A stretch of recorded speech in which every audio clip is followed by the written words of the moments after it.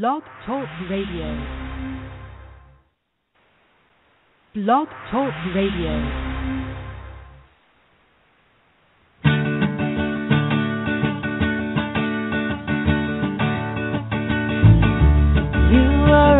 On my mind, and that's okay. I love you till the end of time. And every day, what to do, what to say, when you've only got today. What to do, what to say.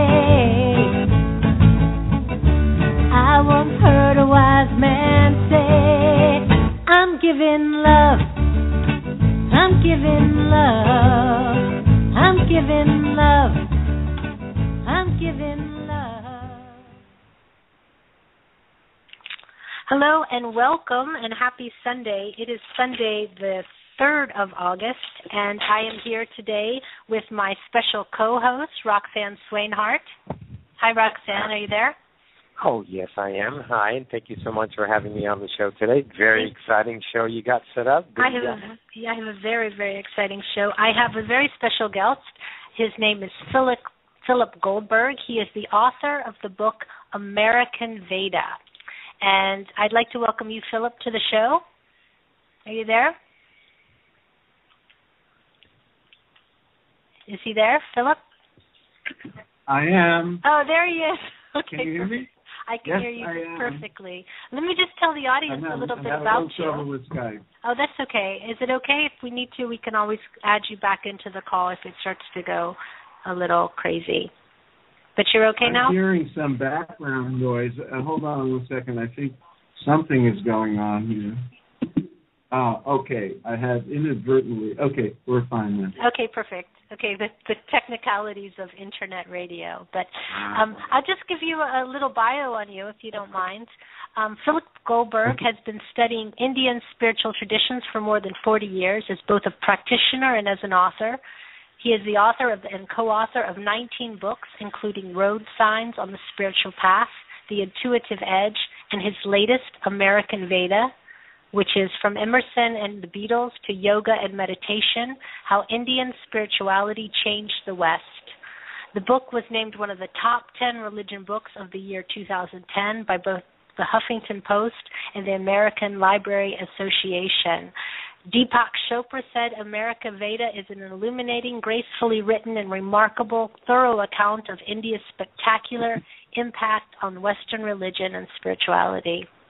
He is an ordained minister and spiritual counselor, and he blogs regularly on the Huffington Post and the Elephant Journal. His websites are AmericanVeda.com and PhilipGoldberg.com, and that's Philip with one L. Yes. So, yes. So welcome. Karen, thank you. I'm hearing us about a second or two after I hear you live. Okay. Do you have the Blog Talk site open on your computer? Is that running as well? I didn't think so, but it's possible. Okay. Do you want to just check it for 1 moment? Yeah, make sure no other programs are open. Right. And then if your microphone is too close to your speakers, turn your speakers down a little bit, unless you're on, of course, a headset. I'm hearing this echo. Okay. Well, what I can do is I can just add you. I can call you by phone if that would work better for you, and then maybe you won't have to. Or I can just try to ignore it. Okay. Well, if it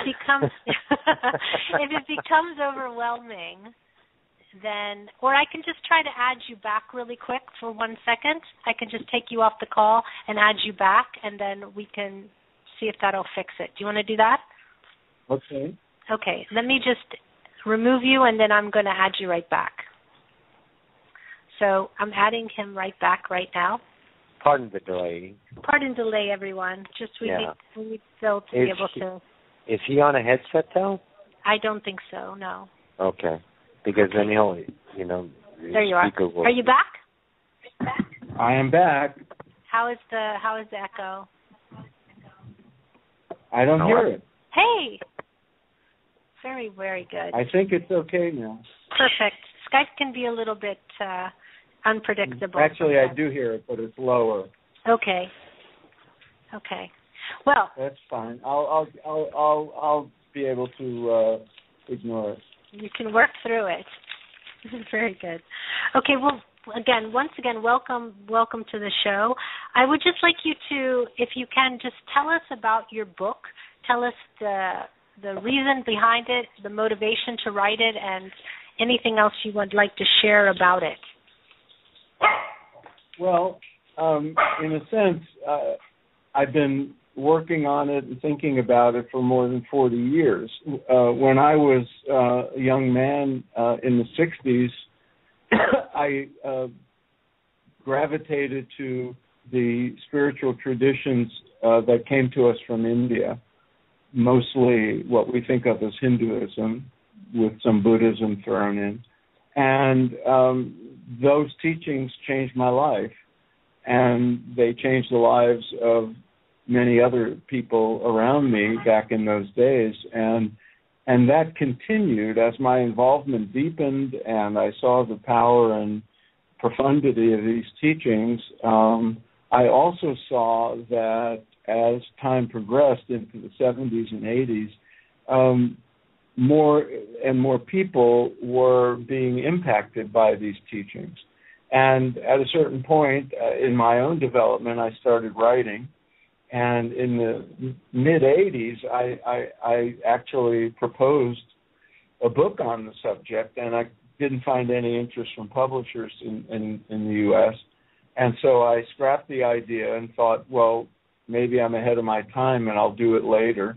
And then over time, I just started to realize that this was not just something that was affecting individuals, who were doing yoga and meditating and going to ashrams and studying with gurus and so forth.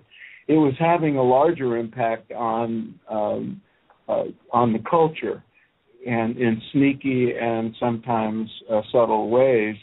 And so in the course of 20 years or so, the subject became a bigger one, a more profound one. And at that time, in around 2006, an editor at Random House had a similar idea, and we got together as fate would have it, or karma, and the book evolved out of that. It was just my own personal passion combined with my own observations as a writer who started to see the larger impact of this phenomenon. Well, I know that in my research, I know that your original name for the book wasn't going to be American Veda. I like the name very much, but because it's catchy, It's very catchy. It was actually my editor's idea right from the beginning. Right. And what was your name? To call it American Veda. I had several alternatives along the way, but none of them were as good, and so we ended up keeping it. And you never know about titles. Some people love it, and some people think it should have been different because some people don't know what it means. And but I think it's kind of work. Most people get what it means because of the subtitle. Maybe you want to say what the subtitle is. If I remember exactly correctly, it's the influence of. I do, so I can say it. Okay, you please say it. The subtitle is From Emerson and the Beatles to Yoga and Meditation: How Indian Spirituality Changed the West. Well, that's what got me, that part of it, because because I do know that that's true. I used to live in New York, as you did, and I remember there are several things that pop into my mind. Alex Ginsberg used to sit at this one diner and eat, and I used to look in the window at him a lot as he was sitting there eating. You said Alex. His name was Allen Ginsberg. Sorry, Allen Ginsberg. Excuse me. So listeners are not confused. And you must have been in the East Village. I was in the East Village, and when he was very grouchy. But if you did approach him, he would talk to you through sips of coffee. Well, I met him a few times. Bites of pie. I actually met Alan. I met Alan a few times later in his life, and maybe he just didn't want to be bothered by the public and so he got grouchy. He didn't want to be bothered because Mickey Mantle also used to sit in diners in New York, and he also didn't want to be bothered as well. But I do know his name is Allen Ginsberg. But I really discovered Allen Ginsberg through Baba Ram Dass, and I know that you've also Baba Ram Dass. Yeah. And so maybe you can say something about that. Well, that was one of the highlights of my research. I did not get to interview Ram Dass in person because he lives in Hawaii, and I did not have the research budget to go to Hawaii to interview him. I interviewed him by phone, and it was, I interviewed over 300 people for American Data, and some of them were people who your listeners are probably familiar with, like Deepak and Ram Dass and others. But with Ram Dass, it had an extra special kind of warmth because, he already had his stroke and he's like this revered elder to us now. Yes. And it was really a special kind of feeling to interview him. Well, his book that I have, the Be Here Now book, has basically been mutilated by me because it's been so read and turned and twisted and everything. So I actually wrote him a letter after he had his stroke, and he very kindly wrote back. So that was very, very special. But talk about you look at the history of American spiritualism, really starting at the time just before Emerson got hold of some of the Eastern works. But it really started with Emerson, which you make very clearly in your book. And part of, I think you almost have another book just on Emerson with all of your research. There's almost any chapter in the book. In fact, some of the sub-chapters in the book could have been books in themselves. Yes. And in fact, they have been. They have been. I mean, I have 3 or 4 pages of profiling certain people about whom biographies have been written. So, that's one of the challenges when you do a book of this kind of scope. You have to cover a lot of ground, and there's a lot of towering personalities involved, and I want to do justice to all of them is impossible if you need to keep the book at a manageable length. So there's a good deal of material on Emerson, but you're right. I mean, 500-page biographies have been written about Emerson, and one of my sources for the book was a book just about the Indian influence on Emerson, and that, is a whole book by a scholar named Robert Gordon in and of itself. So, I have to be painstaking in getting to the essence of each point and keeping it concise. But to get back to your original point, yes, the beginning of the phenomenon of India's spiritual heritage influencing America begins in earnest with Emerson. But it begins with Emerson because his own father was one of the people who were influenced by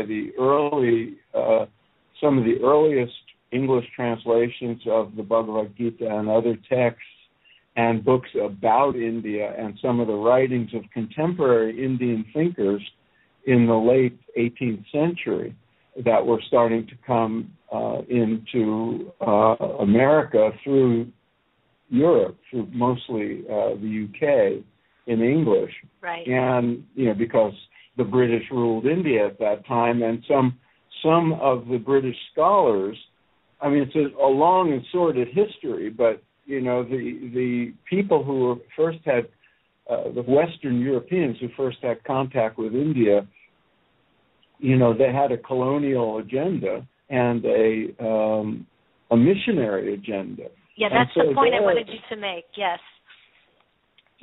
Their interpretation of Hinduism and Buddhism was not very flattering and not very accurate. They were writing about the British had scholars investigating the religions of India to help the missionaries convert people and do their work, and so that the colonial rulers would find it easier to understand the people they were ruling. But then some of those scholars were objective enough and insightful enough to recognize the profound intelligence and wisdom in the ancient teachings of India. And so some of the commentaries started to be a little more accurate and more respectful, and those started to reach America at the end of the 18th century. And when Emerson was a young boy in the early part of the 19th century, he grew up around it because his father started something called the Asiatic Society and the Asiatic Journal, and his father was a minister who was drawn to the Eastern teachings, and so he had some of these books in his library growing up, and by the time he was a student at Harvard, had imbibed a lot of it, and had an aunt who was deeply into it, who would provide him with books and stuff, and so it started to have a big impact on his own thinking and his own way of understanding the universe and God and who we are and what we're here for and so forth, and eventually was a major factor in Emerson's giving up his own ministry to become essentially what I think of as our founding father of spiritual but not religious, and sort of turned away from the organized religion of his time and became a kind of freelance philosopher who became extremely well known and really launched a different way of being spiritual and a different kind of philosophy onto American life. And that mushroomed from there with his influencing other people, and then access to the direct access to the books and teachings of India growing over time. Well, I think there's a beautiful explanation. I think what I would perhaps like to ask you to do is maybe sort of give the listening audience some ideas in shorthand. What did India specifically give us? They gave us the term spiritual, not religious. What are some of the other ideas that came through? Yeah, spiritual but not religious is a sort of modern term that people started self-identifying with themselves, meaning that there's a way to be spiritual and retain some independence of choice and independence of judgment. And when people say spiritual but not religious, they mean different things, but for the most part it means they're serious about their spiritual life. And their spiritual life is primarily identified as an inner search for the what your show is called, for oneness, for the divine intimacy and connection and union with the divine nature of existence, or what some people would call God, but doing so outside the confines of customary religion, meaning they don't necessarily have to accept the dogmas and doctrines and belief systems of those religions, or participate in them and feel free to cultivate their own spiritual life in a way that suits them, drawing from whatever influences make sense to them and have a positive impact on their spirituality. And that has grown and grown in Western Europe and the U.S. over time, to the point where it's now recognized and a phenomenon with large numbers of people identifying that way. But I mention that in the context of Emerson because he kind of declared his independence from formal churches and implored people to forge their own direct connection with the divine without the necessity of the intermediary of priests and churches and so forth, and recognize that our own inner nature, our own essential nature, who we ultimately are when we quiet the mind and go beyond our individual personalities and all the stuff and the concepts and the ideas that we impose upon ourselves about who we are, that ultimately our own nature is divine. And it is the same divine nature as that which we call God or that which we call the universe. And this is a great contribution, one of the great contributions of the traditions that were birthed in India thousands of years ago in the Himalayas with the great insights of the rishis in their higher consciousness, were able to discern this unity of what we really are. They call the ultimate nature of reality, the Sanskrit term is usually Brahman. And the nature of the individual self, the ultimate nature of the individual self beyond ego and personality and body identity, is called Atman. And one of the great sayings of the Hindu tradition is that Atman is Brahman. And so there is a recognition of our own divine nature and a recognition that realization of that unity is within reach of everybody because it's who we are. And the methodologies of yoga, primarily meditation and all the purification techniques and so forth, are meant to sort of remove the veils that obscure the light of wisdom that is our own birthright and our own inheritance. And that's those, if I can boil it down to those two things, that is essentially the essence of what came to us from India, that God or the divine is not something outside of us, someplace else in the cosmos, in some location. It is omnipresent everywhere. There is nothing that is not divine and sacred and holy, and that includes us in our own inner nature, and that there's great value in our awakening to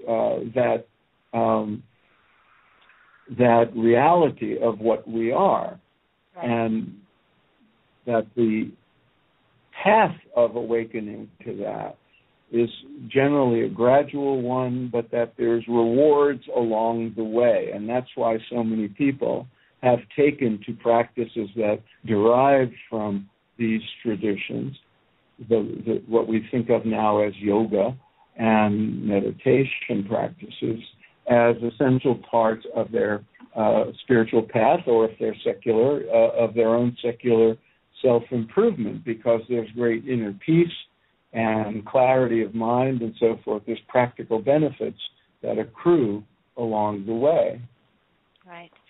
You know, I'm a channel, I had told you earlier, and one of the things that, one of the first channelings I ever received was my guides said to me, and they're called Theos, which remarkably means Word of God. And what they said to me is that it's very important always to know who you are and who you are not. And just the whole spiritual journey is about discovering who you really are and who you really are not. And that's what we see in this conscious awakening. Yeah.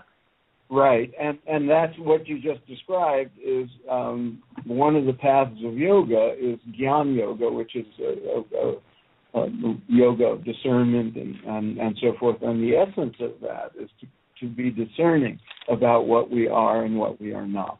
And one of the expressions of that is this practice of what's called neti, where you contemplate who you are and what the nature of your life is, and you realize, well, I am not a person called Phil who occupies this body. I am not just that. It is ultimate reality is not this, not this, not this, not this, which is what neti means. Right. And ultimately, in the negation of what seems to be who you are, you ultimately realize there is no words, there's no language for what we are. It is just what is. And what is what we are. There's a wonderful meditation that I found. It's called That Which Remains. And the essence of the meditation, it says, are you your hands? And your answer is, no, I am not. If you are not your hands, then who are you? And it's I am that which remains. And basically you go through every body part and every organ and you let it all go. And then it says when nothing's left, who are you? And the answer always is I am that which remains. So that's right. And so the Buddhists call that often what's described as emptiness. But the emptiness is fullness, and so one of the sayings in one of the Hindu sayings is translated as fullness is emptiness and emptiness is fullness. Right. That's beautiful. I think what would be interesting for everyone to understand, just again, because I think a lot of the terminology when they're Hindu words can be new for people. The primary knowledge has come down to us through the Vedas. And can you define what the Vedas are and what teachings they encompass? Also, can you also give a definition of what is a rishi for everyone? Oh, a rishi is a word, you could just think of it as a great sage. Yeah, a holy man or a great sage. Seer, a sage, a holy person, yes. So I don't want to get bogged down into the Sanskrit because I'm not a Sanskrit scholar, but that's essentially what it means. And the Veda means knowledge. Right. And the Vedas are what usually are what we think of as the Vedas are the four great what began as oral traditions thousands of years ago, and then were codified in 4 books of the Vedas, and so those are considered the 4 Vedas. And these are ancient texts that, as I said, pre-existed as oral traditions that got passed on from rishi to disciple, guru to disciple over many, many, many millennia. And these are very esoteric texts, often very hard to translate and discern. But the Vedic period is felt to be the sort of origin of all the great spiritual teachings that eventually, some of which separated out into what we now think of as different religions: Buddhism, Hinduism, Buddhism, Jainism, Sikhism. Over time, things evolve, and there's things degenerate, and there are revivals, and then there's variations, and so forth. And so the whole vast tradition of what we think of now as Hinduism is really very diverse. And the Dharmic traditions in general, what we think of as the traditions that stem from the Vedic period, are even more diverse. But the essence of what came to the West is really not what you find in the four Vedas, the Samhitas, the books of the Vedas. Right. But what came later in the philosophical system we think of as Vedanta. And Vedanta means literally the end of the Vedas.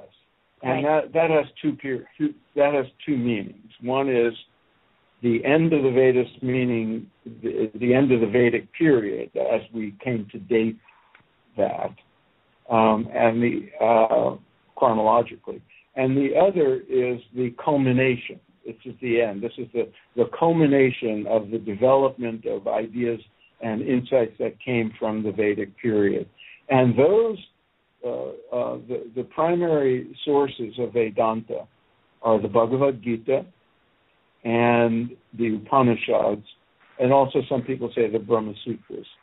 But the teachings that are embodied in the collected works called the Upanishads, the principal Upanishads, and the that are distilled in this incredible gem-like essence in the Bhagavad Gita, that is the essence of Vedanta, and there, is the expression of what I had described earlier, that the ultimate reality is both transcendent, that is beyond anything we can imagine, beyond the world of the senses, and beyond duality, and beyond form and expression, and also immanent. That is, it is everywhere. It is in my computer. It's in the book. It's in the desk. It's in the cup of tea. The divine is everywhere and everything. Right. One and the many, and that God, if we want to use that term, can be conceived as without form, just completely transcendent and beyond imagining, and also immanent. That is, God is everywhere. God is this, God is that, God is me. And so it's absolute and beyond form, but also within every form. It is and that is how the Vedanta understands the nature of ultimate reality, and that it has been given numerous names and numerous descriptions and described in numerous ways because it is infinite. So human beings will express it in various ways at different points in history and different places on the earth, and different cultures, and we'll imagine it in many, many different forms.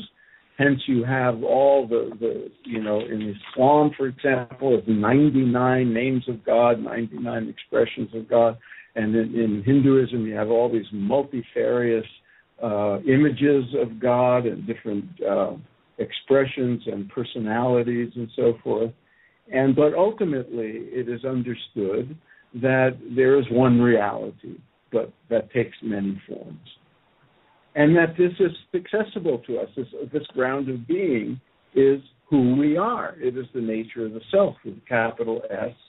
And in realizing that essential nature of ourselves, we find freedom and we find many practical benefits along the way.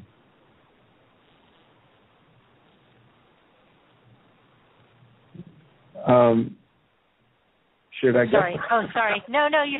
Sorry, I muted myself, but no, it's beautiful what you're saying. I have a quote, well, actually, just a small prose that was written by Emerson. It was called "The Informing Spirit," and it says, "There is no great and no small to the soul that maketh all, soul with a capital S. And where it cometh, all things are, and it cometh everywhere. I am the owner of the sphere, of the 7 stars of the solar year, of Caesar's hand and Plato's brain, of Lord Christ's heart and Shakespeare's strain." That's the... Wow. Yeah. Excellent. Thank you. This is, well, I didn't write it. No, that's a good Emerson. choice. Yeah, you chose well. I have several quotes of Emerson and chapter from Emerson on a chapter about him, and you can see the influence of several influences. Right. One, his direct reading of some of these ancient texts directly from India in their English translation. And also, he was influenced by some of the British and German Romantic philosophers who in turn had been influenced by India. So there's a kind of East-West thing being birthed at that time, and Emerson gave voice to it. And plus his own insights. It seems pretty obvious that Emerson was one of those spiritually gifted people who was seeing the ultimate reality and intuiting it and having glimpses of it. And these books gave expression to it. It helped him understand what he was experiencing within himself as he wandered through the woods of New England and at that time. Well, he really laid the foundation. His most important works would be the Transcendentalist. He within several other essays he wrote on spiritual laws, and then also Nature was the book. Yeah, Nature was a big one that sort of launched his career. Actually, it was right. And he talked about that everything that you can know everything if you just will go into nature. And the simplest. And I had written it down, and I can't find the quote that I wanted to say, but what he said so beautifully was something to the effect of, if you want to know truth, go into nature and have your own experience with the divine, and don't take what anyone tells you as truth, but have your own experience. That's right. That got him into trouble, that kind of idea. Yeah. Well, he was an ordained minister, and he gave it up. He as he put it, he defrocked himself. Mm-hmm. And in, I think it was 1839, he gave a very famous, and your listeners may want to Google this, Emerson's famous address to the Harvard Divinity School. In fact, I wrote an essay about that on Huffington Post a couple of years ago on the anniversary of it. And if you read that, some people called it our spiritual declaration of independence. And he was telling these divinity school graduates, people who were about to become ministers, essentially, give your people a direct experience of God. They don't need all this churchy stuff. And it was pretty outrageous. And, he became sort of persona non grata at Harvard, which was his alma mater, until he became so famous that he gave him an honorary doctorate. Well, that always helps when fame overrides everything. Yeah. So from Emerson, then you had Henry David Thoreau that was impacted, and also just would you tell the story of Gandhi and how Gandhi really was influenced? Well, it's a nice little anecdote in the context of American Veda and the influence from India, how India has influenced America and America in turn influenced India. And, you see it. I just did a month-long speaking tour of India last fall when my book came out there. And, you see the Western influence everywhere. It's visible. Yes. In technology and the automobiles and the computers and everything. But the reverse, the influence of India on the West, is a lot more subtle and invisible, and because it's in the realm of ideas and, private insights and practices on individuals' life, but it's having a visible now manifestation as a sort of spiritual revolution that's been sparked by the access to teachings from the East. But that sort of influence had been going on for quite some time. So Thoreau, because Emerson was a kind of mentor and friend to Thoreau, When Thoreau spent that period of time on Walden Pond that became the book Walden and became so famous, made him so famous, he was reading the copy of the Bhagavad Gita that he borrowed from Emerson. Wow. And he would read it every morning. And he wrote about that in Walden and spoke of, how incredible the Gita was and how far advanced it was, even though it's ancient and so forth.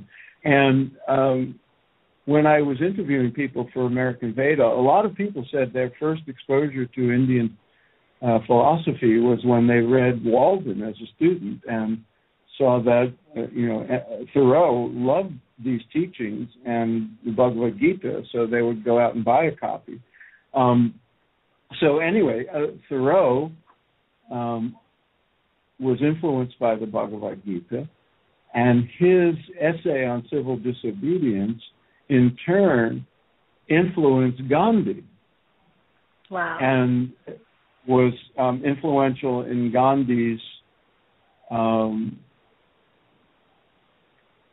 strategic use of nonviolence in his independence campaign. And of course, both of them loved the Bhagavad Gita as a sort of coincidental add-on to this. It was Gandhi's. It was with Gandhi all the time, and it was his main source of inspiration. He would always say. But then, in turn, Gandhi, of course, influenced Martin Luther King and the civil rights movement. Yeah. So you had this influence of India on Thoreau, and then Thoreau on Gandhi, and then Gandhi on the American civil rights movement and Martin Luther King, and that sort of interaction continues to this day. I wrote down the question when I was thinking about things that as I was reading your books, I think I told you like 50 pages of notes because I was really fascinated. It got very exciting. I really thought I was I was writing a dissertation or something, but it was really good. But I wrote down the question as did you feel like you were on the hot trail of knowledge? I mean, once you started really seeing all the through lines of everything, did you it was exciting for me. As a musician, and when I lived in New York and I studied jazz and everything, they always said you have to know your roots in order to have the authenticity of the music.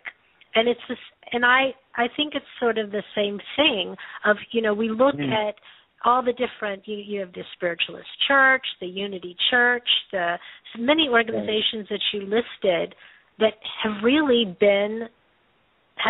sprung out of these teachings. And, we've had a lot of things, and there's a whole spiritual revolution going on in the world at the moment. And I really want to say it does ultimately lead back to these things and these ideas, because these ideas are now becoming worldwide. It's not just some guy in a corner having an opinion. It's becoming the mass consciousness of the planet. And in the West, it's quite recent. We can track it back just 150 years. But if you look at the essence of the teachings, they go back thousands of years. And I think it's amazing how they've infiltrated and continue to infiltrate and awaken so many people in such a lovely way. But so when you started doing this, I guess go back to my real question. What was you said you've been writing the book for 40 years, but is it not physically writing in your mind? Yeah, in your mind you've been interested in this subject, but when you started to really sort of lay out the timeline, what was your first reaction to that? Well, here's the thing: when I signed the contract to write the book, I thought this will be easy because I'd been gathering material and living this for so many years. But once I started actually doing the research formally, as you said, it was this incredible series of discoveries, mini discoveries, and then each one taking me on another trail and another tributary, because especially these days when, you can do so much research over the internet. Right. I'd read something and then there'd be a link to something else, and then there'd be a link to something else, and then I'll say, oh my God, I didn't know there had been an ashram in Arizona at that, look at that, there's a spiritual guru who lives in Tennessee, and whatever it was, it would be. I thought I knew a lot, but as many people have said, the more you know, the more you realize you don't know, and it just mushroomed, and it was such so thrilling and such a delight to make these discoveries that the book ended up taking 2 years longer than I planned. And at one point, I had to say, okay, Phil, stop interviewing people and start writing, because, I was having these great conversations and meeting all these wonderful people and learning all these new things and reading a new book and finding a new website and, whatever it was. And at a certain point, you realize you can just research this for the rest of your life, but you got to write the book. Yeah. And it was that way. And even with the restrictions of time and page numbers, it was a tremendous effort to keep it to the 350 pages plus notes that it is, because, it could have easily been a 600 or an 800-page book if I wanted it to be. But I think it could be a doctoral course. I really think it could be life study. Yeah. Easily. Yeah. Easily. I mean, as I said, there are subjects that take up 2-3 pages that people have written whole books about. So it could have been a lot bigger, and I've actually gotten some emails saying, oh, you didn't say enough about this, or you didn't include that. And I'm thinking, well, I did originally, but it was cut in the final draft. We had to get it down to size. You have to see what's on the cutting room floor. There's a whole other book. Yeah, right. And, boy, there's just so much, and now we're trying to make a film version of it, which will, of course, leave out a lot that's in the book. So, that's wonderful. Congratulations on that. That's wonderful. Well, if you'll congratulate me when we raise the money for the budget. Well, I believe in the book, and I believe in its message. And I just want to say this. I said this to you, but I want to say this also to the audience. When I first saw Philip on YouTube, and that's actually how I came, and I don't even know why I found your video. I have no idea.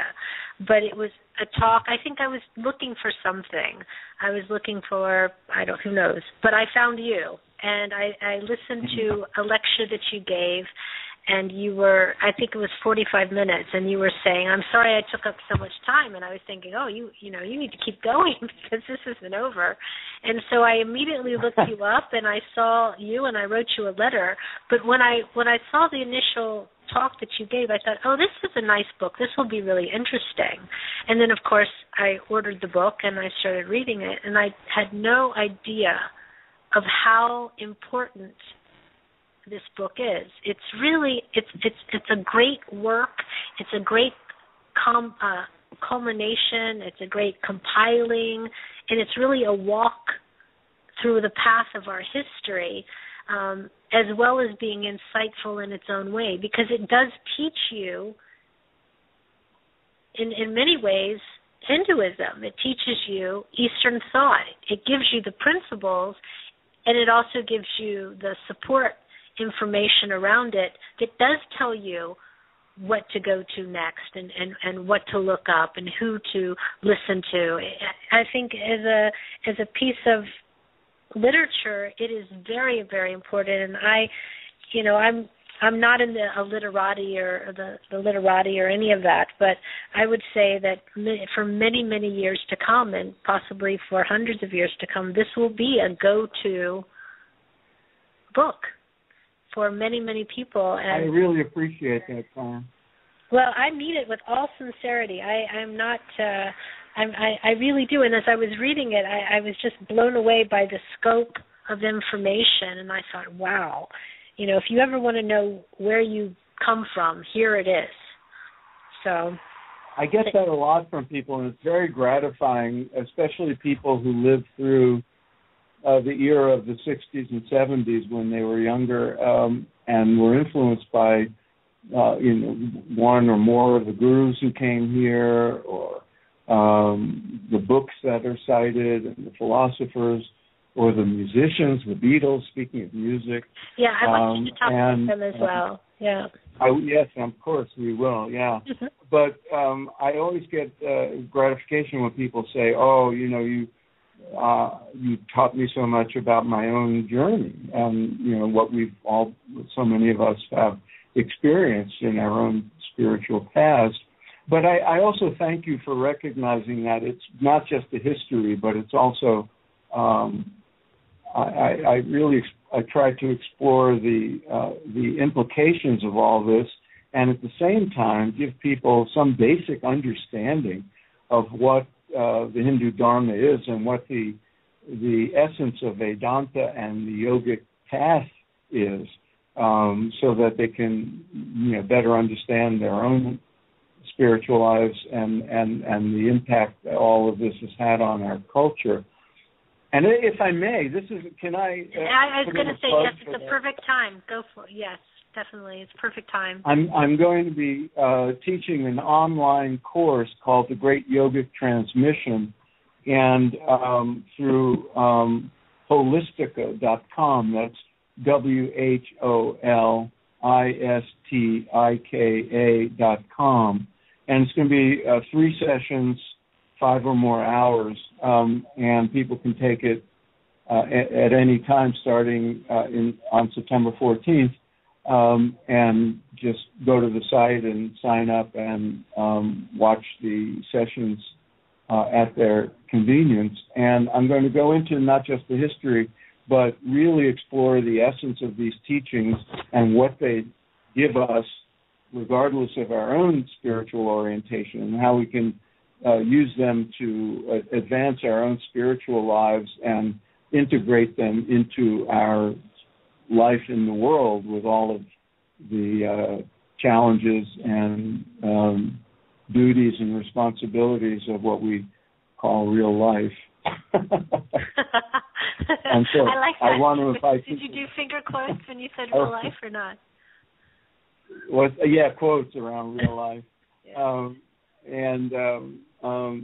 But I want to invite your listeners to look into that on holistica.com. And what I will do is I'll go back into this when I post this on YouTube and promote it. I'll add that Holistica website as well, and then there'll be a link on my website aboutoneness.com to where you can also get to this course, because I'm going to take it, so I'm excited to. Oh, great! Yeah, and we'll dig into what oneness is about. Well, that's all. Well, that's what I'm about. So I'm excited to hear your perspective. That's essentially the course is about oneness. Well, it's interesting because when I was trying to think of the name of the program, I was thinking Dancing with the Divine, and I wanted to just sort of do a tribute to Baba Ram Dass and his works and Be Here Now. And I was discussing it with my mother, and she said, well, what is it that you want to communicate? And I said, well, I want to talk about the connectivity of everyone, and I want to talk about the oneness. And she said, oh, I like that, about oneness. And then she said about the oneness, and I said, no, that's it. It's because that's all it's about is the oneness, right? Or oneness, yeah. Well, there it is. You are your Vedanta is captured in the title of your radio show. Well, I do it all as a tribute to Ganesha, and if it's in service to that, then I can ask for nothing more. So. That's great. Yeah, thank you. So we're going to take a break in about 6 minutes, but possibly you can talk about your own faith and what was your faith before you came into contact with Eastern thought, and how did that transform to where you are now? My faith was no faith. Okay, valid. I was Well, that's true. I was raised by very secular people of Jewish descent in New York City. Right. Sort of post-World War II secular political people who thought religion was ridiculous, and they had no interest in. But they also thought they were sort of quasi-Marxist, and so religion to them was the opium of the people, and it was understandable looking back. Their idea of what religion was what they saw around them, and they saw hypocrisy, and they saw people believing in things that were contradicted by the evidence of history and science, and it all seemed foolish and anti-progress to them. And so I had no religious upbringing. In fact, I like to say my upbringing was not only non-religious, it was anti-religious. and that's how I was, right up into college. I was politically active in the 60s in the civil rights movement and the anti-war movement and so forth. But there was something deeply missing in my own life. And, we're all, whether we lived it or we heard about it from our parents or read it, or in history class now because it's been so long, the 1960s counterculture and the whole hippie thing was a rejection not only of war and conformity and superficial materialistic values, but it was a repudiation of religion in the conventional sense. And many people just became totally secular and hedonistic. But many of us were launched onto a spiritual search. We knew there was something more. There was something more to life, and that there must be ways of finding fulfillment and happiness and meaning and purpose. There must be some connection between me and the rest of the cosmos that we're not being taught. And then the teachings of the East just became so accessible to us in easy ways through a variety of sources. Especially in the late 60s, gurus were coming to the West from India and Buddhist masters. It was easier to find the literature of Hinduism and Buddhism and Taoism. The books were floating around, and then many Westerners who were maybe our elders, like Ram Dass, and he came a little later, but also people like Aldous Huxley and Alan Watts and Joseph Campbell and many others had been impacted by Eastern teachings, and they conveyed them to us, and then of course it came through music. And I know you want to get back to that, but when Ravi Shankar met George Harrison and became a superstar, and the Beatles took up transcendental meditation and went to India, the floodgates opened, and everybody said, "Oh, there's this material, this body of wisdom that comes from India. This isn't religion in the typical sense of dogma and antiquated ideas. This is a living realities that you can investigate on your own, and with practices and techniques that you can add to your life, that you could test out on your own, and people who seem to embody a higher level of consciousness." And we all took to it in large numbers. Well, it was a great answer to it's a great answer to so many people asking, they're yearning. Mm-hmm. I had said to you earlier that when I first read the Bhagavad Gita, I cried because I finally found all the things that I'd been hearing in my head in my conversation with God that's gone on my whole life. It was right there, condensed into this tiny little book of however many tiny little pages.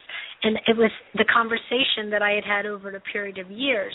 they were right there in the same simple, plain words. And I thought, I have been hearing God.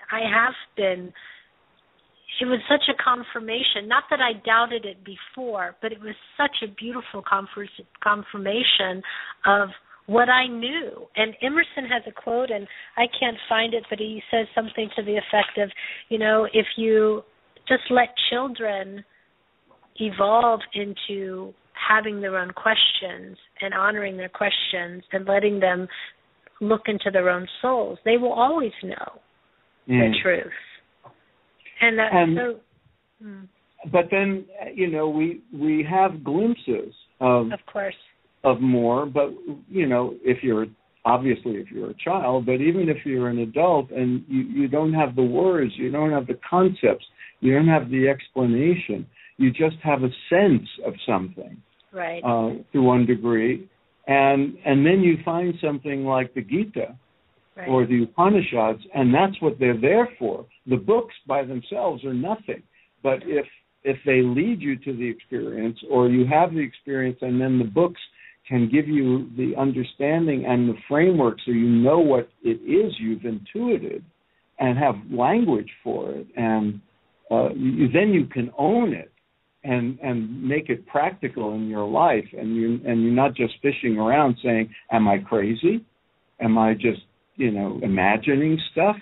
What does this mean?" And you realize, no, there's a tradition thousands of years old, and many people who have articulated these ideas and these insights into language that is accessible and that invites you into it, but not as something you must believe in, but as something you're invited to experience on your own. And test and discern and throw it away if you want to. It's an invitation to explore and know. And if you want it, great. If you don't, it's also great. Right. And there's no dogma, like you said, attached, and there's no musts, there's no shoulds. It's just knowing yourself and finding yourself without any attachment to any of it. And a recognition that your path will be different from the next person's path and the next person's path. And there are certain universals, but that there's infinite diversity as well. And one of the reasons I point out in American Veda that the teachings of the East gained so much traction in the West was nobody forced you to convert to anything, and nobody said, you must believe this or you'll go to hell. Exactly. They just said, here, try it out, test it out, and see if it works for you. Well, we use the term a lot. We say, Roxy and I both say, all roads lead you home, but there's also one of the Vedantic principles, all paths are true, all paths are correct. Yeah. Ultimately, any legitimate pathway to the spirit, if taken deeply enough and sincerely enough, will bring you to the ultimate reality. And that's what is meant by truth is one, the wise call it by many names. Right. This is a good place to take a break, I think. Would you want to take 5 to 6 minutes or 10 minutes, how long you need, and then we'll go through the announcements and come back when you're ready. Okay. I'll be here. Okay. Well, I'll see you in just a few minutes. Okay. Thank you. Roxy, are you there? Well, of course, darling. I'm right here. You have been so quiet.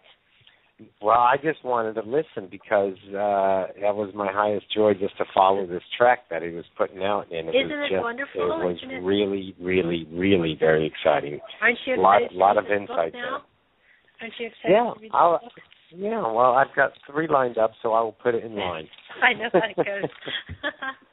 But I go through books pretty quick. I do, unless it's like, well, speaking of the India background, Total Freedom by Krishnamurti, I read that book 2 times in 1 year. It took me 1 year to get through it twice. I want to some books take a little time.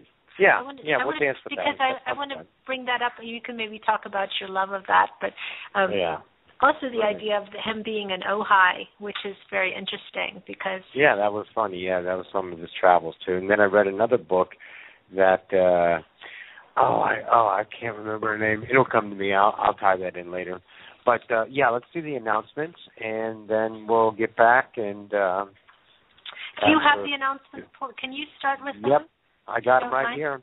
Okay. I think I got them. I'm not sure I have everything lined up, but let me see. I know that, okay. So we'll go ahead and start. And this is the Enlightenment Evolution Network, and it was started by the one, the only, the King, Rob Gauthier. All hail the King, Rob Gauthier. And he started this, and it's just profoundly, as we all know, expanded into this wonderful network with one show, and then two, and then three, and then I was the fourth, and then all of a sudden, boom, boom, boom, we got three more, and then another one. Well, actually, we got one more, five, and then three in a row right after that, which was Kalina's, yours, and Viva's. Right, all the women came in. Victoria, yeah, all the female balance came in, which was awesome. So here's how it goes. It starts out on Monday at 7 p.m. Eastern Time, and that will be Daniel Scranton hosting Heart to Heart Radio Talk. Talk Radio, pardon me again, with Daniel Scranton, just like it sounds. Go to danielscranton.com. Daniel's in the Bible, Scranton is in Pennsylvania. And you can join him and any of his featured guests, and they discuss everything and anything about the shift, ETs, global events, channeling, energy work, anything like that. Toning, he channels Ophelia the Fairy. He channels the creators. He channels Hathors. A lot of great information coming to him at all times. And also now the Unicorn Collective has been added to his, let's say, repertoire, so to speak. Mm-hmm. So, tune into that show on Monday, and you're going to get a great, great aspect from, his perspective of the ascension. And there's always an excellent reflection each and every show. So if you're available on Monday, it's your highest excitement. Tune in to the Enlightenment Evolution Network and to Daniel's show called, once again, Heart to Heart Radio with Dan Scranton. So now, that's the one. And now Tuesday, our afternoon show. We have two shows on Tuesday. We have an afternoon and an evening show. The afternoon is Soulfulpreneur with, it's called Soulfulpreneur Radio, which is inspiration, expression, and abundance. And if you're thinking, feeling, having the highest excitement to start a spiritual-based business, this is the radio program to tune into and to call in, because they are definitely business specialists when it comes to the idea of starting a spiritual-based business, whether it's psychic, tarot, medium, kibbles, bits, it does not matter. Tune into Rachel Archuleta and Megan Crandemile, and then they themselves are great readers, mediums, and they have huge, huge perspectives. So tune in for that if you're down that path. And tune in for that for anything, really, because it's all a perspective of the ascension. And then Tuesday evenings is our new show that started along with yours the same week as yours. Was it the 18th? Well, she started on the 22nd. So. Oh, yeah, which is the Tuesday after. Right. And that's, you know what? Where is it? Did they move it? It's not on here. Hang on. There it is. I'm sorry. Guys, sorry about that. Victoria Viva hosting Earth Sky People Radio, awakening to an intergalactic society, bringing to the greater awareness regarding starseeds and extraterrestrial life, living in harmony with one another, with Mother Earth and life beyond Earth, the interstellar alliance and planet Earth becoming part of the intergalactic society, which is just, that thought in and of itself is so awesome, to be part of the Council of 9, Council of 12, any kind of intergalactic, leads me right back to the much awakened Gene Roddenberry, already putting in the prime directive way back in the 60s, the Galactic Federation, the whole idea, and she's bringing it, tuning it in and bringing it to you right now in reality, and not do the idea of a sci-fi TV show. So awesome work there, Victoria, and she is excellent with music, excellent with toning, anything like that. Tune in, and she always has great guests, and she's an excellent, turns out to be, interviewer, because when she took it to Trev last week, that was freaking awesome. It was a beautiful interview. That was really a good interview. All the questions you've ever wanted to know, but weren't able to ask. She did a very good job, yes. Yeah. And her show is on Tuesday evenings at 9 on the East and 6 on the West Coast. So tune in for that. And now we'll go on to Wednesday. And Wednesday, of course, is the show that started it all. and that is Rob Gauthier hosting the Enlightenment Evolution Hour. And this is a trip through Wednesdays where every Wednesday of the month, he'll be channeling Trev, who will take all callers' questions, anything that you have. Trev will be there online. He is how do you say that? Benevolent? Okay, how about a really nice, I like that better. He's a really nice guy, Trev. He's all, let's say, love. Benevolent, yeah, I understand, but I don't like to say it too much. So tune into Trev, call in, and his perspectives just blow you away, and I'm not kidding. That's something he just sums it up in this dance that just wisps you away, and you're like, oh, when you're done. So tune in on Wednesdays, and that's the first Wednesdays. Now, the third Wednesdays, we'll have a special guest, maybe some channeler, metaphysics teachers, anything like that. Someone doing some work in the ascension world that he wants to get out there and promote them and get that awareness out to the collective as another perspective of ascension. And then the other 2 weeks are freestyle call-ins. So it's basically everyone getting together online, calling in and sharing experiences, any ideas, perspectives, questions, answers, and the callers end up talking amongst each other kind of idea, bringing different aspects from 3 or 4 different people at the same show, and it's really, really good, and it gets deep, and we love it. So there you go. That's on Wednesday. Again, shout out to the King for bringing this to us and allowing all of us the opportunity to express our highest joy through the medium of radio. Booyah. Now let's move on to Thursday. There we go. Oh, no. Here we go. Okay, I'm going to come up with it, but let me first talk about it. Philip Malika will be hosting, you're making me laugh, Philip Malika hosting the Consciousness Evolution Hour. Yes. And we talk about, and I say we because I get to co-host on there a lot, we talk about anything about that, a wide range of metaphysical topics, perspectives of 3D to 5D, where we're at, where we're going, where we've been, how it helps, anything to do with it, and it's done in the moment. Done in the moment. It is just by the seat of your pants idea, and what did you call it? It is spiritual. I said it was if spirituality was a full contact sport.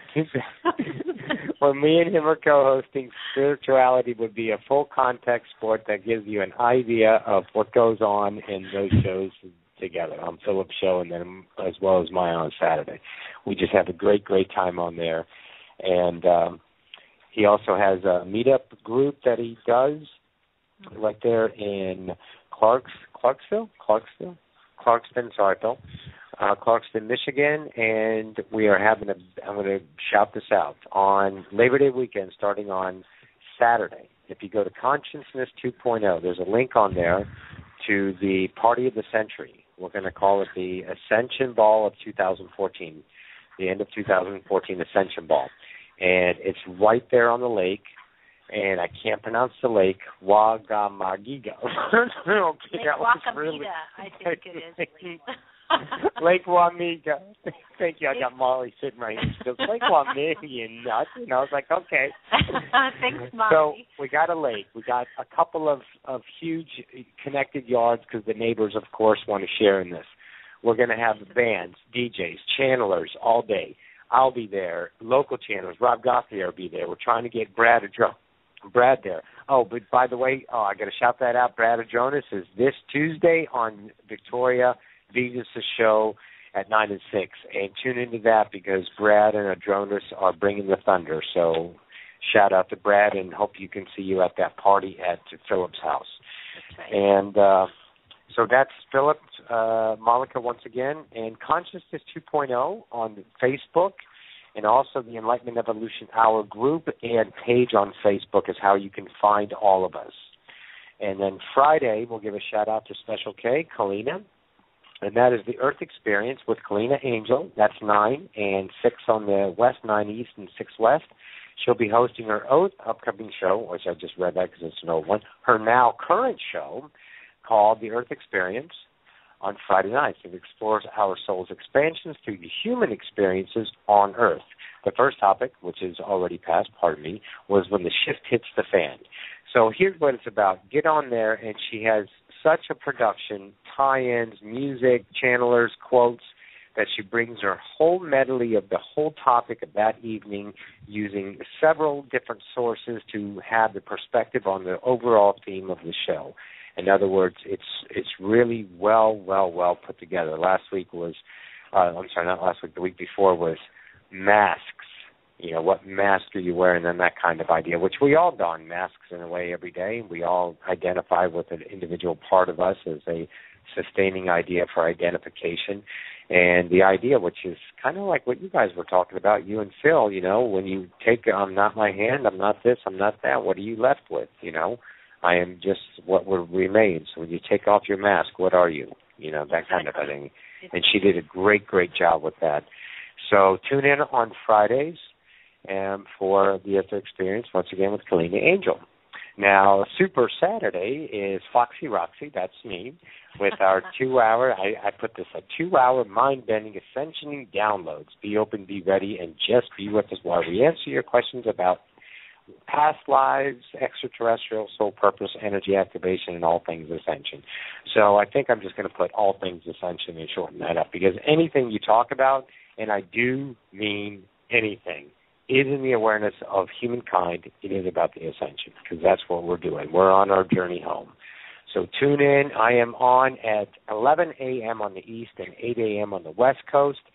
Philip co-hosted with me. You co-hosted with me yesterday. We had a great show. We got a lot of good comments on that show. We had great perspectives, and it's done in the now, whatever our highest excitement is, bringing out the in the now moment of understanding, of reflection, of perspective, creating our perception, giving us experience, leading us home. It is beautiful work. So if you're interested in that, tune in on Saturdays, and that's my show, Odyssey of Ascension. And once again, I'm Roxanne Swainhart.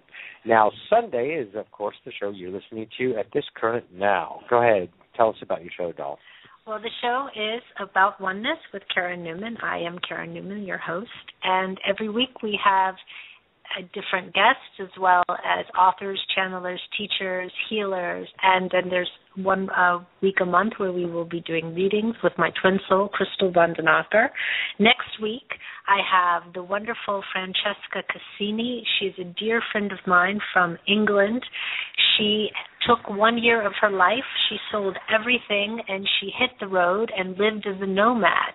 She traveled to France and to different places in Europe. But her 1 year as a nomad culminated in a book that she has called a fictional account of her experiences called Waking the Lions. And it's really a journey of self-destruction from a woman who was completely destroyed by life and how she picked up the pieces and really found herself. So Francesca will be there talking about her book. She is also a medium, and she will be giving readings. So that's next week, the 10th of August. So please tune in and talk to Francesca. So we're done with the announcements. I'm here. Phil's there. Yay, I'd like Phil's to say that we're going to I do see someone that's on the switchboard with their hand up. They've been very kind, and they've been signed in since the beginning of the show. So I want to also put out the call-in number, because we can continue with the conversation, but if anyone does have a question for Phil, then they can call in and have their question answered. But the call-in number is 347-308-8788, or if you want to call in via Skype, you can go to the show page of this show on Blog Talk Radio, and there is a little Skype button, and if you push the Skype button, it will call you into the show. So that's another way that you can call in for free. If you want to call in with your phone, again, the number is 347-308-8788. So welcome back, Phil. I hope you had a nice little break. And I've been, yes, I'm ready to go. You're ready to go.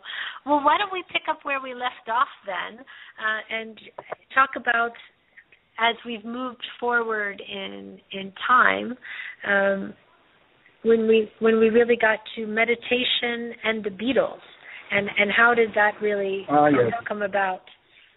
I have to tell you, yes? You know, I lived through that period, and I knew that the Beatles when the Beatles connected to India, when they met their guru and went to India, I knew that was huge. But when I researched the book, I realized it was even bigger than I thought it was and that I remembered it. And I ended up beginning the book. Well, here, I'll read it. The first two sentences of the book are, in February 1968, the Beatles went to India for an extended stay with their new guru, Maharishi Mahesh Yogi. It may have been the most momentous spiritual retreat since Jesus spent those 40 days in the wilderness. And when I wrote that, I thought, oh man, I'm going to get in trouble comparing the Beatles to Jesus and all that. And the book's been out 4 years now almost, and nobody's objected to that because it was true. It was huge. You know, it had an enormous impact. The Beatles were so famous and so popular in 1967 when they met Maharishi Mahesh Yogi, and then in 68 when they went to India, that everything they did made news, and big-time news. There was no cable TV or internet, of course, but there was headlines in the papers and cover stories in magazines all over the world.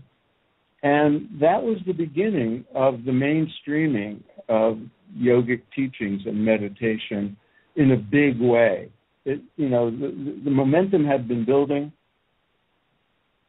There were always people in the counterculture and in the arts who were drawn to, and philosophers, intellectuals who were drawn to these things. But now it was ready to be a mass phenomenon. And when the Beatles discovered transcendental meditation, it was like overnight the whole world knew what the word mantra was, right, what the word guru was. They would soon know what an ashram was. And they knew suddenly that there was something called meditation that anybody could do and benefit from. It's not just something for hermits in caves or monks. Because here were the most famous and among the richest people in the world who could do anything, and they chose to go and sit in an ashram on the Ganges, meditate. This must have meaning. This must mean something. And by the thousands, young people like me were drawn to take up the same practice because especially John Lennon and George Harrison were so enthusiastic about the value of meditation. Right. And outspoken about the fact that they were no longer interested in drugs because this was a safer, more natural way to open up the inner life and expand consciousness. And so thousands or millions of people took up meditation practices. And that led scientists to say, what's going on here? And to do the first studies on meditation. And when those studies were published and the results showed that there were actual measurable physiological changes, beneficial changes that came about when you meditated, that opened the floodgates and brought what seemed like an esoteric, maybe something for, counterculture kids into the mainstream. So within a few years' time, there were dozens, if not hundreds, of studies, and by the mid-'70s, psychotherapists and doctors were recommending it for their patients. And this was the real beginning of these practices and teachings entering the heart of the culture. Isn't that amazing? I remember an interview that I saw with, and I think it was the Dick Cavett show, when George Harrison was on the Dick Cavett show, and he brought, who did he bring with him? I don't Probably remember. Ravi Shankar. He brought Ravi Shankar, and just talking about it, and they were like, don't you want to play? And he was like, no, I'm not here to play. He was there to introduce Ravi Shankar, but he talked about the influence of India and dealing with the Maharishi and meditation, and Dick Cavett being so, as stoic as he was and as sort of kindly skeptical without being out and out a denier. He was truly fascinated by all of these terms that George was talking about, and you just saw the quizzical look on his face, like, do you really believe this stuff? And it was really... Yeah, and that had been going on now for quite some time, and you could see interviews with people like David Frost, and in print interviews and print stories by major reporters for outlets like Look Magazine's and Life Magazine's cover stories in 1968. It was all this. It was much more respectful and less cynical than I thought it would be when I went back and looked at it. It was all very curious. It was like, really? This stuff has value? Really? You serious? And, a lot of it was parents being interviewed saying, well, I was really worried about my kid dropping out of school and taking drugs, and and now he's into meditation, and I don't know what the hell's going on, and it's kind of scary, but it's better than him having a drug overdose, or now he talks to he's going back to school because his guru said go back to school. It's like I couldn't get him to do it, but his guru did. And it's like, so it had a positive overtone to what was going on, and even though people didn't fully understand it or trust it. Yeah, well, it was definitely the beginning, and that's what I think there's something in your book, and you say, and I can't remember exactly what you said, but you talked about the first time that the Beatles introduced Maharishi, and then within 2 years he was on the Maharishi himself was on the cover of Time magazine. Am I correct in that? Not quite. It was when he had been getting popular. His meditation practice was getting popular among young people, and then when the Beatles discovered him, it was just the floodgates opened, and so he was on the cover of magazines, usually in connection with the Beatles. He was on the cover of magazines in 1968. When I do presentations on American Veda, people want to know so much about the Beatles that I started doing presentations just about the Beatles and their whole spiritual journey and how they discovered India and then opened up India to the rest of us and the songs that came out of it and so forth. Yeah. And I do it, wherever I'm invited to do it. I have a multimedia presentation, and sometimes I do it with a really great live band. Like we're doing it at the Santa Fe Yoga Festival on Labor Day weekend. But I go into all this, and what you're remembering is that there were cover stories with Maharishi on them in 1968 in association with the Beatles and all the young people getting off of drugs to learn to meditate. Within a few years, because of the research, he was back on the cover of magazines, only now the emphasis was on middle-aged people learning to meditate instead of doing Valium and antidepressants. So it had become medicalized. There's a recent thing that I've come in contact with, that in Princeton University now, they launched in a huge study, and there's some doctors from Princeton that have now incorporated meditation into their doctoral practice, and they've shown how bones are healing more quickly, diseases being eliminated, and they've actually incorporated meditation now into their practice based on all of this information, and based, the people who are the doctors are also, studying Eastern thought and have incorporated it now into their doctoral practice. So it just shows you how far things have come and how much further we have to go. And that's been going on now. Yeah, and that process has been going on for over 40 years now. And of course now the research and the technology is so much more sophisticated. But now it's not at all uncommon for doctors or health clinics to recommend meditation and yoga to alleviate stress and that sort of thing. It's very common now. Yeah. We have and a there's caller. Research going on. Oh, I don't mean to cut you off. Sorry. Go ahead. No, finish your. No, it's okay. There's research. Just that there's research going on in a lot of reputable universities and institutions. Yeah, it's incredible. We have a caller that's been holding for quite some time, and I would like to, because I think we could talk and run out of show time. So I would like to give the person at the 780 area code that's been standing on hold for some time just a chance to ask you any question they may have, if you're okay with that. Sure. Okay. Yeah. Right. Okay, perfect. Here we go. Hi, 780. Are you there? Yes, namaste and welcome.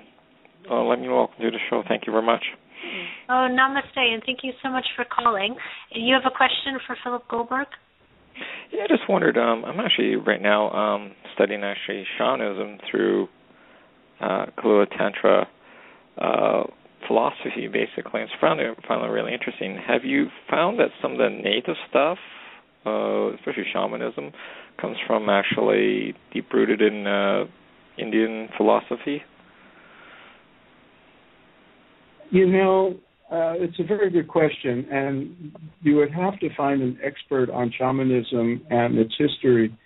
But I can just say that from what I can see, and I don't know if there's direct connection, but some of the teachings in the shamanistic traditions, and of course they're very diverse.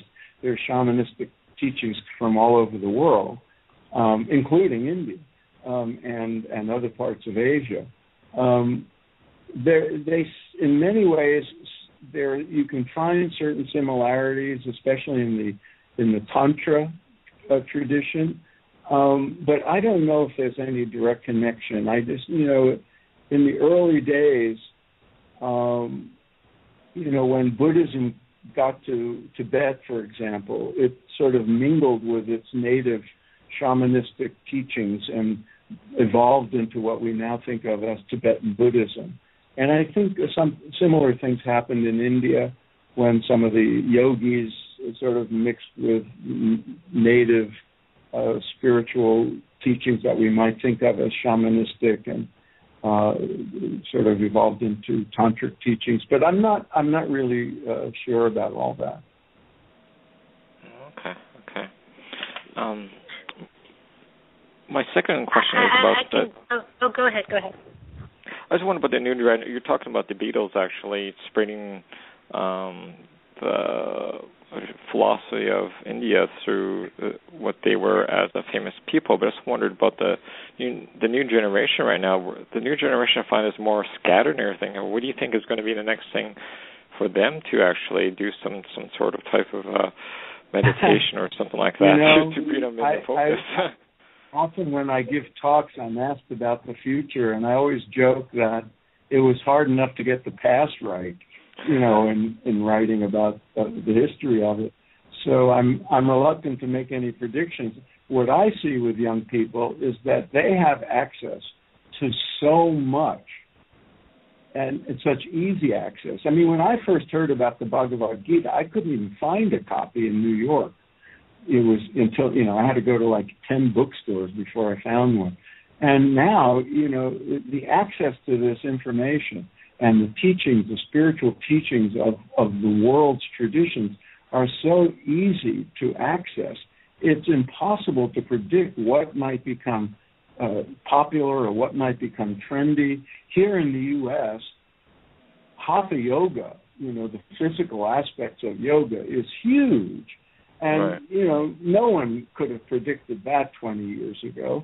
And even harder to predict would have been the popularity of the Indian devotional practice of devotional singing or chanting called kirtan.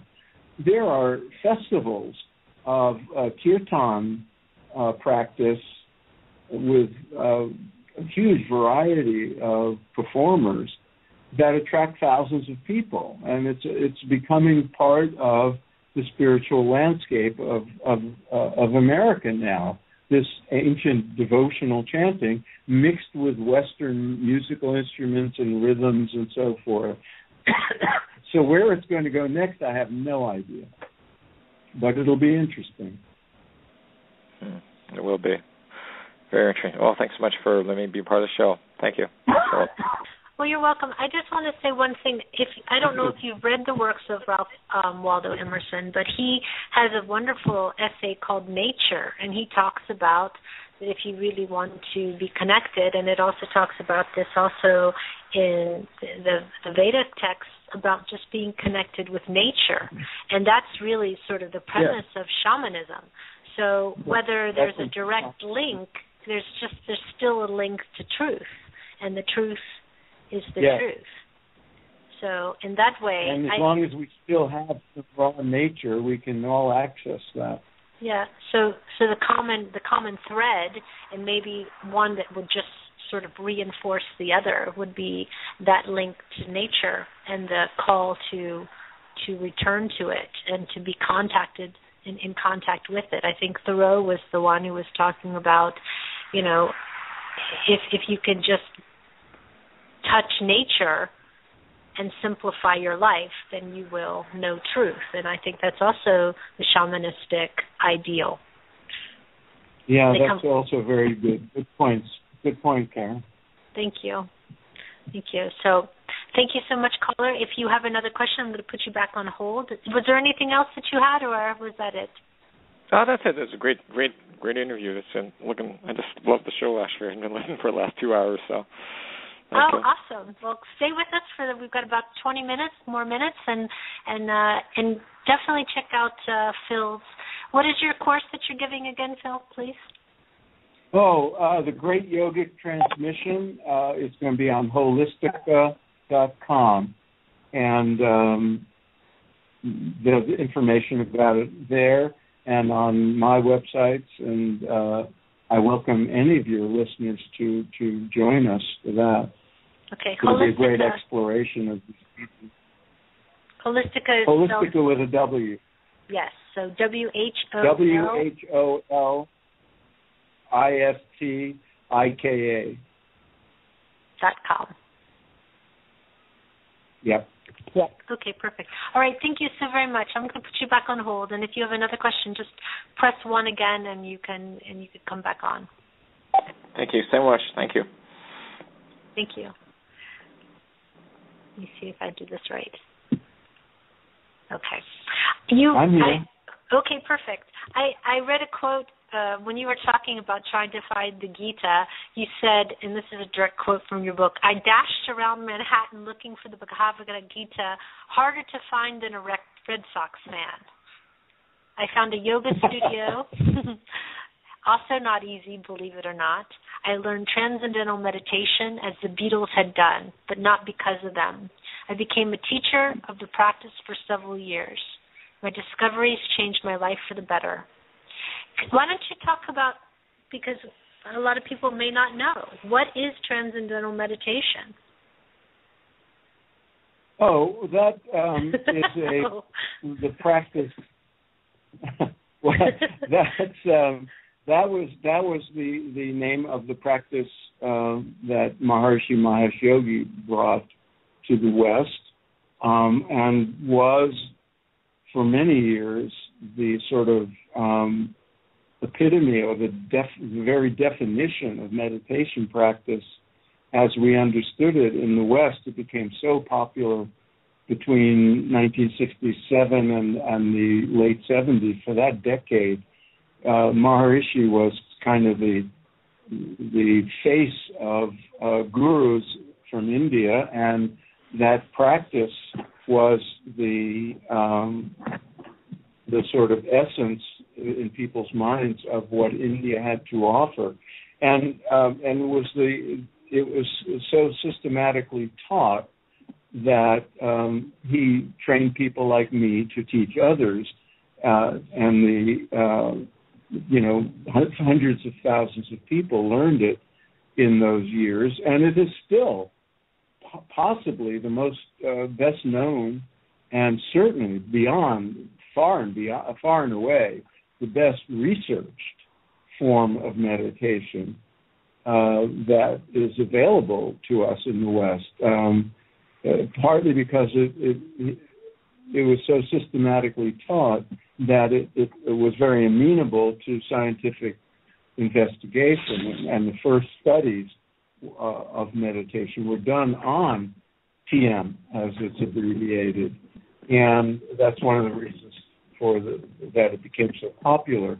In addition to the celebrity factor of people like the Beatles and now, Oprah and Jerry Seinfeld and people like that advocating it, because the research on it was so powerfully influential and continues to be. There's still a lot of research on it. So it's kind of the quintessential meditation practice. There are a lot of forms of meditation out there, and I want your listeners who may be new to some of this to be aware of the fact that the people lump all the meditation forms together, and now they lump them together with mindfulness practice. In fact, these are very subtle and powerful practices, and they're not all the same. Different practices are engaged in differently, and so the effect they have on the mind and the body, on the brain, will be different in each case. So I would always advise people, if they're looking for a meditation practice, to look into those that are well understood and well practiced and come from a respectable and proven tradition of teaching. And, if there's research done on them, to look into that, because they're not all the same. So TM was sort of the quintessence of meditation practice, and over time became the best known and the best researched. But it comes from the Vedanta tradition of India, and was just made more systematic by Mahesh Yogi to make it easy to disseminate outside of India. Okay.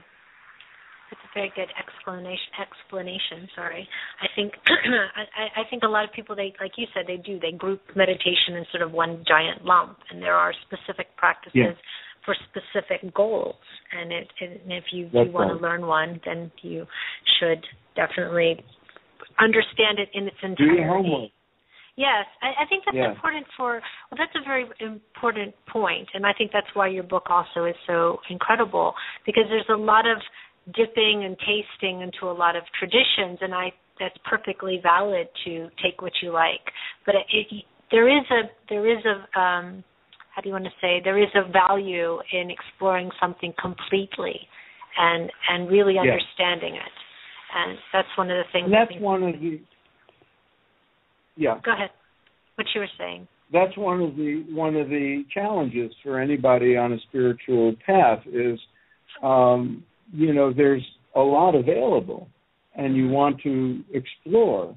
And there's especially there are phases in one's life where exploration is what you're called to do and what's necessary.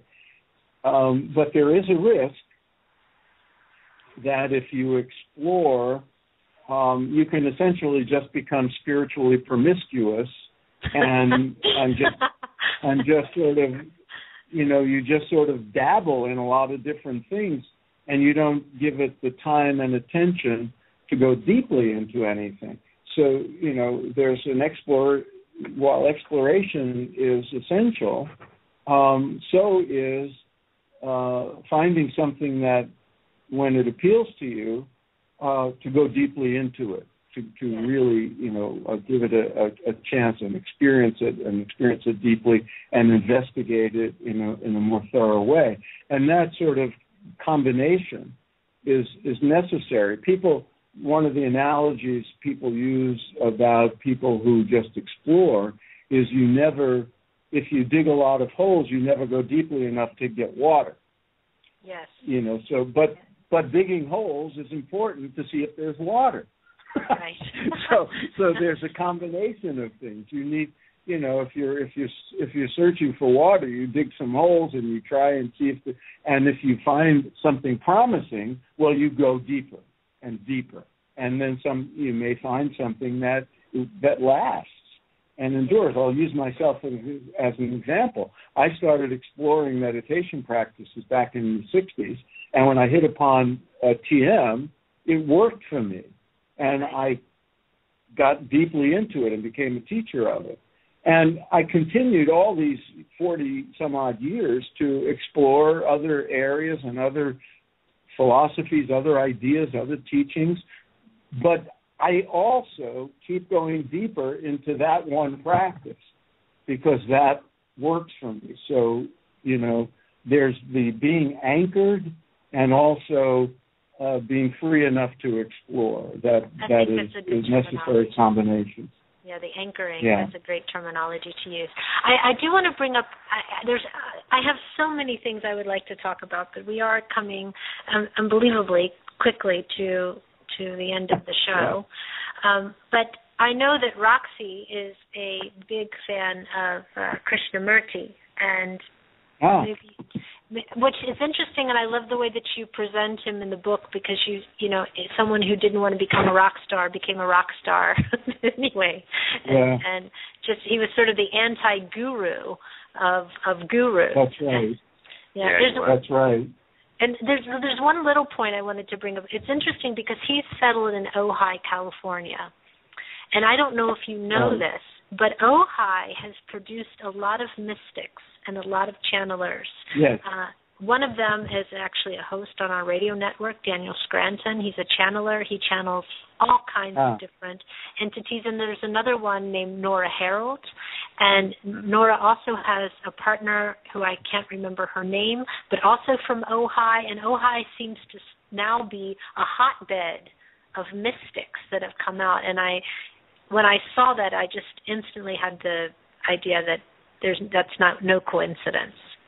But and it doesn't shock me. And I live in L.A., so I'm like 2 hours from Ojai, and it's a beautiful place and has a very deep feeling about it up in the hills, in these beautiful countryside. And you're probably, I think a lot of people were drawn to Ojai because of Krishnamurti.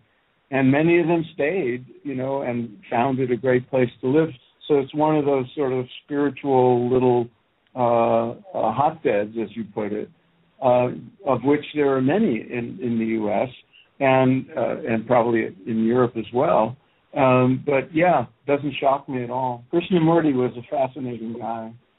Yeah. Can you tell to our audience who may not know who he is? Talk about who he was. He was discovered as a teenager in what was then Madras and is now Chennai on the. Phil, did we lose him? It's still showing that he's on. Oh, he's muted himself, possibly. Oh yeah, maybe. There he is. What's happening? There you go. There you go. go. Back. You're back. You're back. The connection. Oh yeah, I heard all these strange sounds. Okay. we started with you. We stopped with Madras. Okay, so they're on the east coast of India. It's now Chennai. The Theosophists, a spiritual movement that was began in New England, here in America, in the 19th century by Madame Blavatsky, who had come here from Russia and was influenced by Emerson and all the teachings of Hinduism and Buddhism, set up shop in Madras, and they became very influential both in the West and in India. And they discovered a young teenager who seemed to be very advanced spiritually, named Jiddu Krishnamurti, and they sort of anointed him as the forthcoming Messiah, essentially, Savior. And they took him to England, to school him with a Western education and the English language.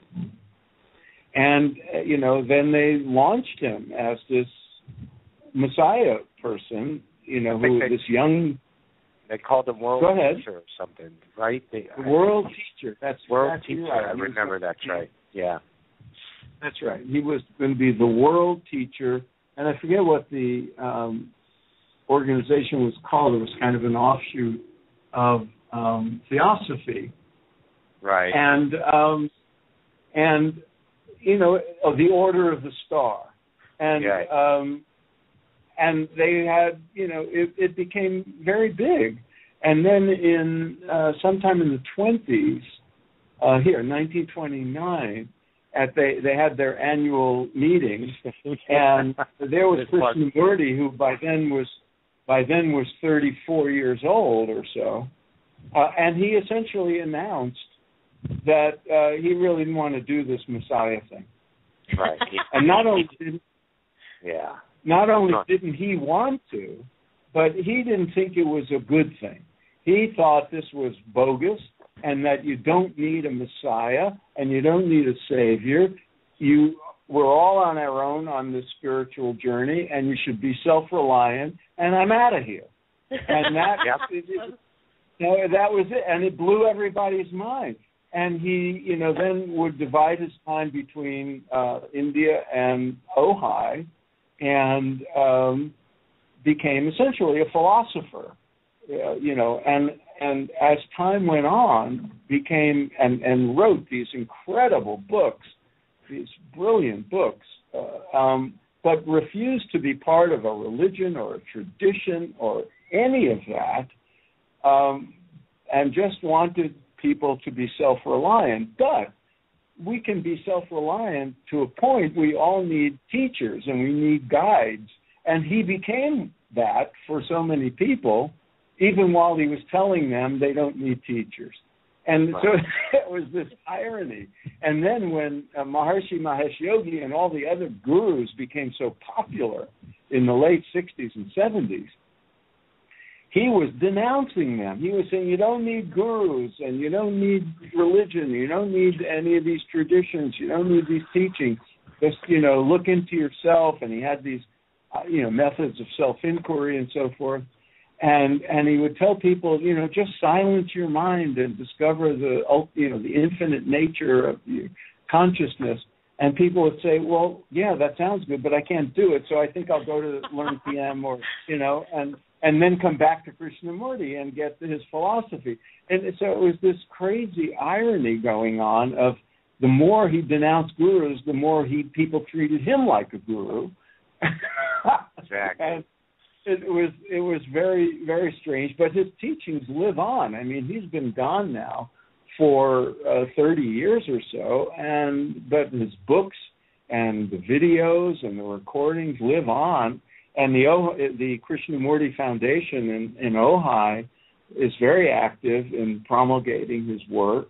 And when here's a funny story. When I first was researching the book, I contacted all the different spiritual organizations that had connections to the gurus who came here and the teachings that came from India. And I called the Ojai people, and I said, I want to come up and visit and do some research on Krishnamurti. And they said, well, why do you want to do that? He wasn't a guru. And I said, and you wouldn't want to be in a book with all these other gurus. And I said, oh, well, how about if I put it this way? I'm doing research on teachers who came here from India. Oh, okay. Right. As long as, it was like you didn't want to, the word guru was out of the question, right. And the word spiritual teacher out of the question, but philosophers, that sort of thing was okay. And, but he fits, he's in there as the sort of anti-guru guru, but he had a huge impact and still does to this day. But when you look at his teachings, it's pure Vedanta.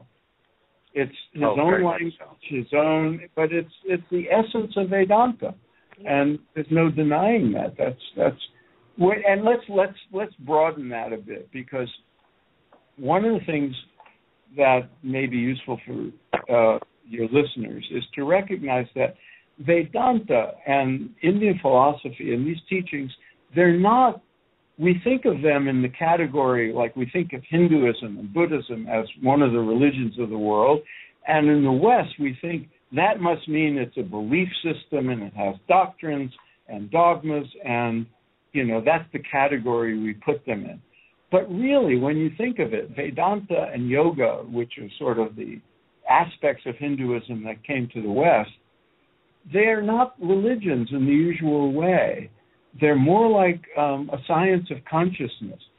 They're ideas and insights that can be understood and as sort of hypotheses about who we are and the nature of reality.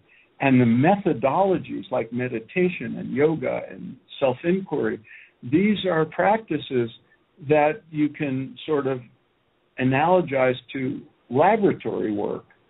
And so they're not, they're sort of universal teachings that could be applied in a spiritual context or a secular context. Science can investigate them. You can understand them religiously or spiritually, because they're like, you know, physics or biology. You know, they're universal ideas and practices and insights. And those show up. The essence of Vedanta shows up in other cultures too. It shows up in mystical Christianity, in mystical Judaism, in Sufism, in Buddhism, and these core ideas are universal, and they've been discovered by different people in different cultures. And that insight of the universality has come to be called perennialism or perennial philosophy. Right. And that's why they show up in all these cultures and in different forms and in different language. Yes. And for Hinduism is usually referred to by people who are Hindu as Sanatana Dharma, which is the eternal law or the eternal way. And right. And how you get to that and how you follow it, that is completely up to you. But the quote-unquote eternal part of it being the ultimate truth, the ultimate way, not that there's a religion associated, but it's finding that truth that's associated with it. Right, and if you take any spiritual tradition deep to its essence, you come to the aspect of it that the mystics explored, as opposed to the theologians and the dogmatic preachers and so forth. But where the mystical experience, the inner experience is concerned, that's what Houston Smith, who wrote the foreword to American Veda, calls the esoteric aspect of religion, as opposed to the exoteric, the external aspects of religion. The inner aspect of spiritual teachings bring you to an inner experience of what you would say is about oneness. Right. and that is eternal. That's perennial. And you can get to that through many different pathways. Well, we're running out of time. We have about a minute and a half left.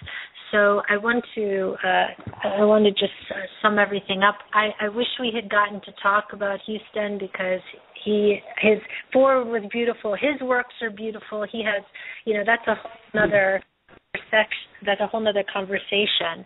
But just a quick little thing.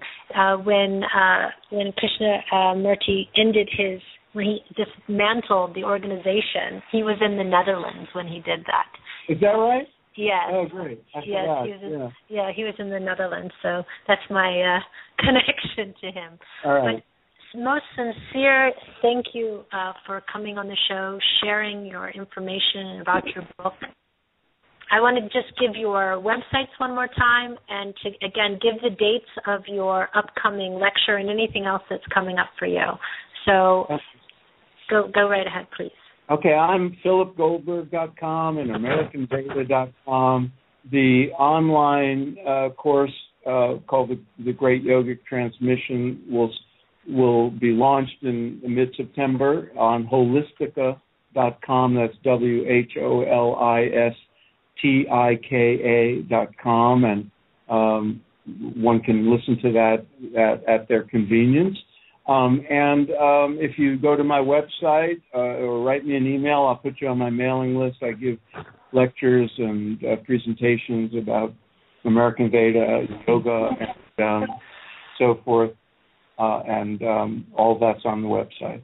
Okay, we're about to go off air, so thank you, Philip Goldberg. Thank you, Roxanne.